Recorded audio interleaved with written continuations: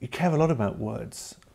Do you think of the words as being in service to the music, or the music in service to the words, or are they equal partners in a marriage, or does it just vary from song to song? I see the music as being in service to the words, and I see the words as the big challenge and the magic and the difficult, and it's a trick of the mind, really. I think that the music is the fun bit, and I don't worry about that in any way.